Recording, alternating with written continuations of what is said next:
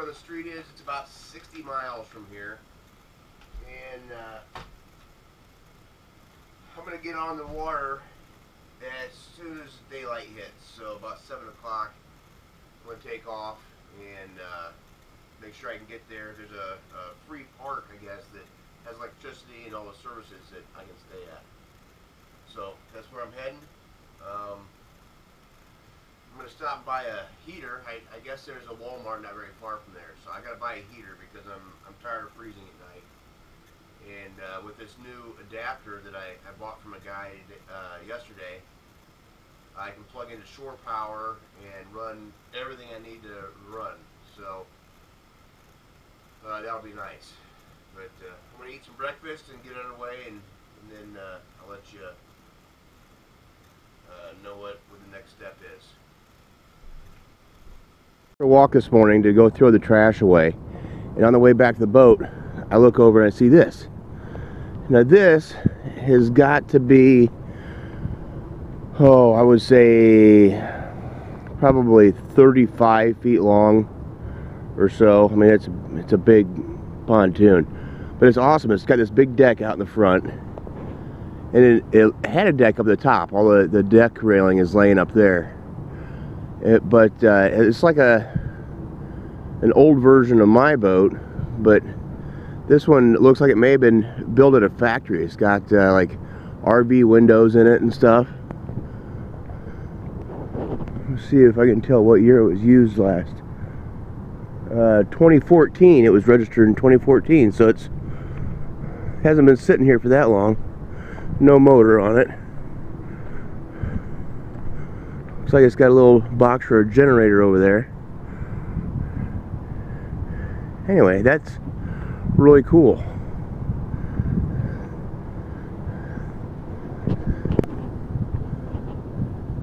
That's what my next one will be. I have to get some big barge pontoons or something like that. It's 40 feet long. Realize that you need a little bit more room to roam than what I have. And also, I've got to work on some sort of front steering system. This driving from the back is getting old quick. My rudder didn't work like I thought it would. So, back to the drawing board. 7 o'clock on Tuesday. Just trying to get my bearings here. Okay, so I'm leaving Burns Harbor, which is basically this little place.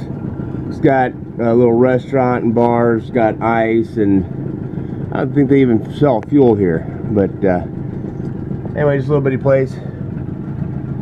Guy was nice enough to let me use his buddy's slip. His friend that ties up right next to him just took his boat out yesterday, so I stayed right there. Hammer was the guy that let me use the slip. So we're underway. Alright, so I'm on the river, and I couldn't ask for any better conditions. It's perfectly smooth and really straight.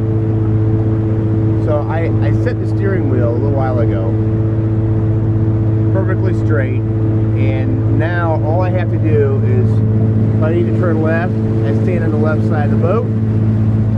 And now it's not real quick, obviously, but it's so straight here. I mean, I've got about as far as I can see, but yeah, I just turn right. I stand on the right side of the boat. It's I don't know. I just been really excited today about things going well. This is what I hoped that this trip would be like. The first 2 days really beat me down, and I started thinking about maybe it's just too much of an undertaking for me.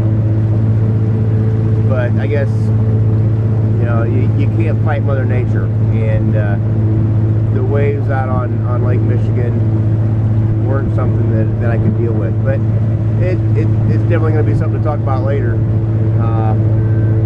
But the view is fantastic. Let me turn this thing around. That's the view from the front deck. I got my chair out here so I can just hang out, look at the scenery. It's beautiful. This is all like stone lined down here, granite or whatever that is. So it's really pretty. I'm hoping to get to Joliet today. This is Saturday, Sunday, Monday. So I guess this is day 4. I've completely lost track of days. I'm going to get a few things. I'm going to get a mirror. I think I'm about to buy a mirror for skiing so I can put it up here, because I'm constantly paranoid there'll be a barge or something come up behind me that I don't see. So I got to get some sort of a mirror up there so that while I'm sitting in my chair here, I don't have to get up to look behind me all the time. It's hard to relax when you have to get up and down, up and down.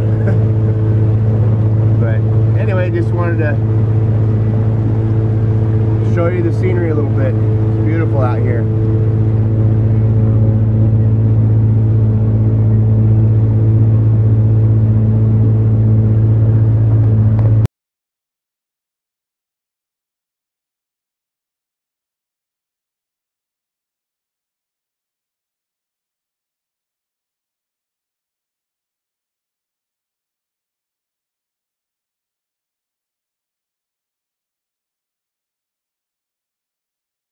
Okay, so I realized downstairs that I could steer the boat just by standing on one side or the other of the boat. And anyway, I felt kind of cramped. I was down on that little 4-foot deck down there. It's 4 feet by 8 feet. So I decided that I'm going to close this up a little bit.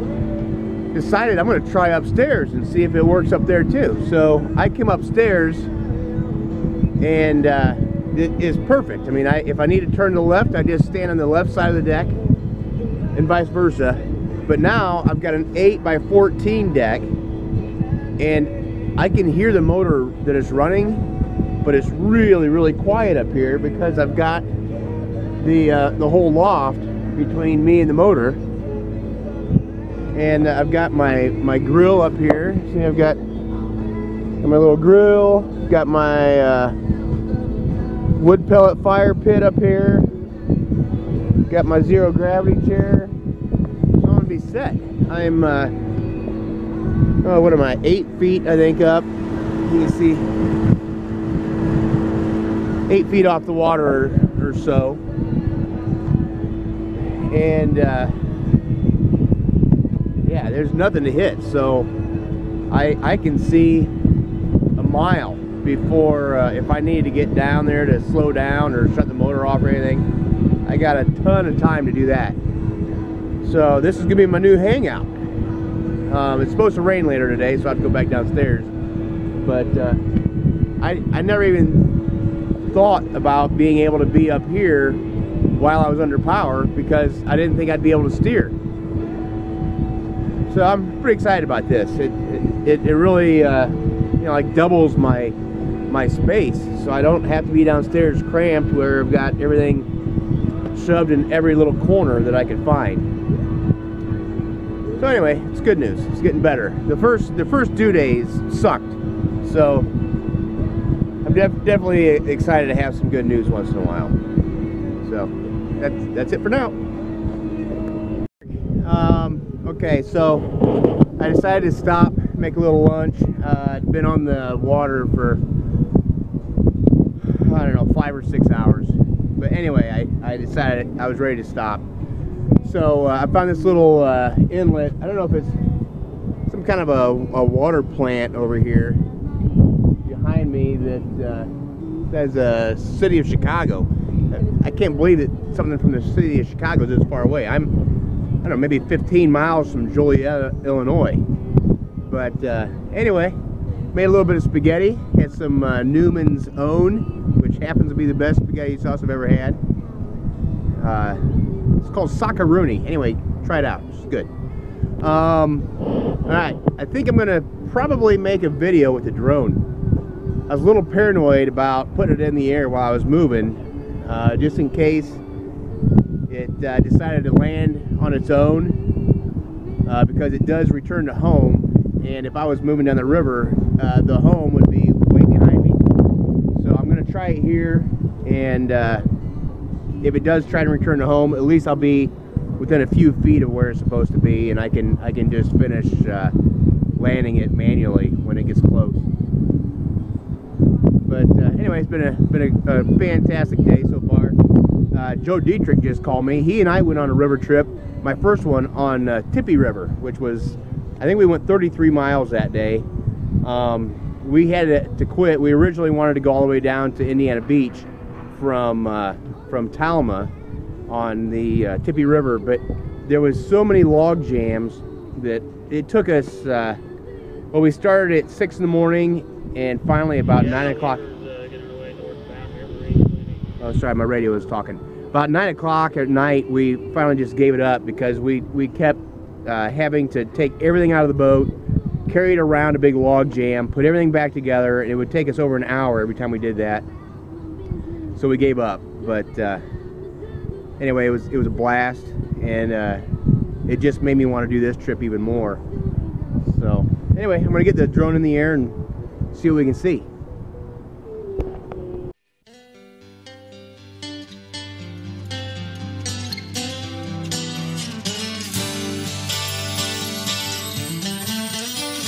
Pictures of you, all the still on my mind. You had the smile that could light up the world. Now it rains, it seems the sun never shines. And I drive down this lonely, lonely road. Ooh, I got this feeling, but I gotta let you go. 'Cause now you've got to fly to the angels.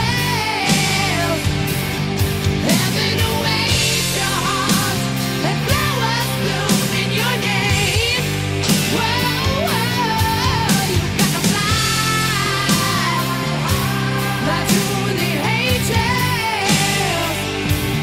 All the stars in the night shine your name. Though it hurts me way deep inside, when I turn and look and find that you're not there, I try to convince myself that the pain is still not gone. Till I drive down this lonely, lonely road. Ooh, I got this feeling. It's 3 o'clock. I'm in Lockport, Illinois. I'm waiting to lock through. There's a, well, I guess one of several locks that I've got to go through, but this one is pretty close to the next one. So I've got one here, I've got one in Joliet, and they've got a channel that, for everybody else monitors channel 16, and this guy's channel 14. So I got on the internet and got their phone number and was able to call them and find that out, but they don't have any signs anywhere as to what channel to use or who to contact or anything. So if a guy didn't have a smartphone, I don't know what you do here. You just sit and wait, I guess. But anyway, that's where I'm at. It's about 8 hours into the trip, and really I should be at Joliet in about an hour, I think. And then I'm going to go to either Walmart or a Home Depot, something like that, get some of the things that I need. I'd really like to have a heater for tonight. It gets cold at night, so I'm going to see if I can't buy an electric heater. And also I've got to fill up my fuel tanks. I've got 14 gallons plus another 5 in the tank, so About 19 gallons of fuel left, which I'm getting about 6 miles per gallon, which isn't very good. It's about the same as all my work trucks. But I need to fill all my tanks up, make sure that I've got plenty of fuel. The fuel stops are pretty close here, but I'd just rather have too much fuel than not enough. So that's my next stop. Alright, so here we are in Lockport, Illinois, and this is the biggest lock I've ever been to. Of course, I've only been through 2 of them now, so I guess that's not much to say. But this thing has got to be, I don't know, I'm guessing 40 feet high or more. Surely it must say someplace around here how tall it is. So I'll find out. They haven't signaled me to go yet. They've got a green light and then a fog horn that goes off. Sometimes video doesn't do things justice, but those steel bumpers right there have about 14 inches between them. So I would guess maybe it's 2-foot centers. And they go up and up. Oh, hey, there's a Lockmaster up there. How tall is this? It's 39 foot drop, probably about 45 feet of wall between you and me. Awesome. Okay, he says it's 39-foot drop, 45 feet of wall. Here we go.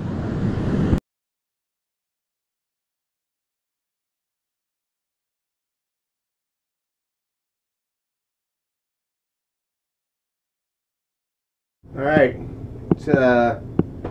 I just realized when I've been videotaping myself that I have a habit of rubbing my head, and I guess I never knew that. Maybe everybody else knows I do that. Anyway, that's a weird way to start a video. It's night of day 4. I'm making some dinner. I'm in Joliet, Illinois, and the city has this free wall along the river here, where is transient docking. You can pull up, tie your boat up here. It's free. They've got power stations about every 40 feet. It's free electricity you can use, and there's a few other boats lined up here also. So that's awesome to be able to have somewhere free to stay. It's attached to a park where it's a lot of light, so it's safe. And there's also a big dumpster outside that you can put stuff at. I read some reviews about it, and everybody's been really happy with it. Yeah, so I'm making brats for dinner. I got to go to Walmart tonight, which was really needed. I called a taxi. I walked to a casino, Harris Casino, across the river, and got a taxi. He took me to Walmart, where I got a heater, so no more cold nights. That was really getting old. And then I also bought a few other odd and end things I needed, extra batteries for my radio, and God, it's terrible. I can't remember what I got. Oh, a strainer and a pan, so I can cook spaghetti and mac and cheese without struggling. Yesterday, when you don't have a strainer, it's really tough to get the water out of spaghetti. I never realized that, but half of it went in the river when I was pouring it out. So I've got everything I need now. I got some clear tape so I can work on this window. I've got a window that came loose. It's kind of a problem, but I'll fix that either tonight or tomorrow. That's really about it. I'm excited to be having a good time finally. Today was fantastic. The weather held out. I got to go through a huge lock, so it was really a good day. Today was the kind of day that I needed, because Saturday and Sunday really took the wind out of my sails, for lack of a better term. So anyway, this is where I'm at, Joliet, Illinois, day 4, and I'm looking forward to day 5. I'm going to try and post the videos tonight. I've been so tired. I haven't hardly been sleeping at all, so I haven't taken the time to post videos. So I'm going to try and do that tonight, so everybody can kind of keep up on what's going on. The first couple of days, the videos are going to be really bad, because it's tough to make good, interesting videos when when you're really feeling bummed about being stranded and almost dying. You know, and it's normal, I think. But anyway, so we'll get those up tonight. See ya.